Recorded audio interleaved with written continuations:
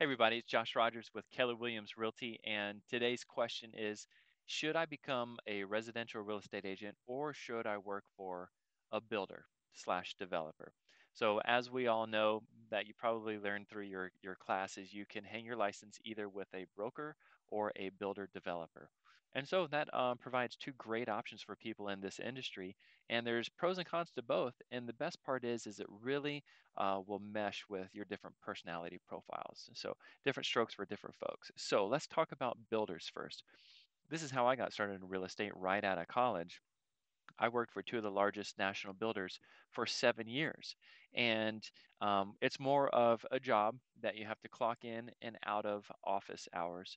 A lot of the times, the biggest sacrifice with working for builders is that you have to work every weekend, and that can get old making those sacrifices. You do have a multiple bosses and sales managers, so there is that pressure to perform. Um, if you're not getting enough pressure from yourself, right, of trying to make a paycheck. And let's see. Oh, you another say drawback from working for a builder is a lot of times you can only sell the actual community that you work in. So there's a model home that you'll sit in, that's your office. You work 5 to 6 days a week, most weekends. You have a boss calling you, pressure to perform, and you can only sell those homes in that neighborhood. Okay. The benefits and the positives of working for a builder is there's a lot of security and stability. So, just like a job, a lot of times these builders will pay you some type of base salary, um, maybe $1,500 for every 2 weeks. So, that's about $3,000 a month as a base salary. If it's not a base salary, they may offer a draw.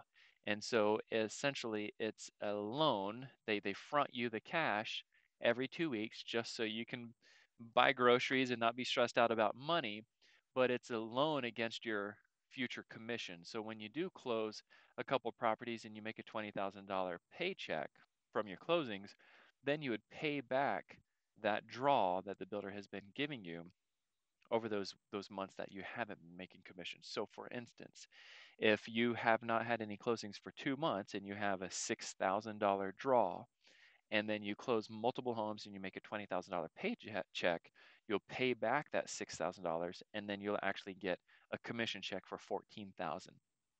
So that's a great benefit, because that way you always have that steady paycheck and you can create a budget from that. Um, the other benefit of working for a builder is they do all the marketing and advertising for you. Essentially, you're in the model home and all the leads walk through your doors. So that idea of lead generation really becomes very low on the totem pole. All you have to focus on is just really perfecting and sharpening your sales skills because whenever somebody walks through the doors, it's your job to create trust immediately, find out their needs analysis, give the presentation, and then close them and get them to sign all those papers. Um, and then also do a great job with follow up. So if you like structure, if you like a little bit more sense of security, um, and you don't mind working on the weekends and don't mind office hours and don't mind a boss, a builder is a great option for you. And make no mistake, a lot of these on-site agents are absolutely crushing it with builders. I know plenty of people on-site communities that are making $150,000 to $250,000 a year right now in this market. And right now it's February 2016, so they're slaughtering it. So much, however, depends on the community that you're working in. You can be with the worst builder, let's just say reputation wise, but if you're in the best location in the best community, people are going to buy homes and you're going to crush it. Conversely, you could be with the best builder in town with a great reputation, but if you're in a crummy location in a crummy community, most likely you're not going to be selling very many homes. So you can go broke that way as well. Now, on the flip side, actually, let's stop this video. That's enough for this one. So those are the pros and cons of working for a builder. Check out my next video. I'm going to record right after this, just so these videos don't get too long, about the pros and cons of being a real estate agent and how you can differentiate from the two. So I've done both, so I hope this perspective is helpful to you. Certainly always reach out, send me any messages, comments, leave some feedback, give me a thumbs up, show me some love that I'm not wasting my time and you guys are actually valuing these videos. Okay, we'll talk to you soon.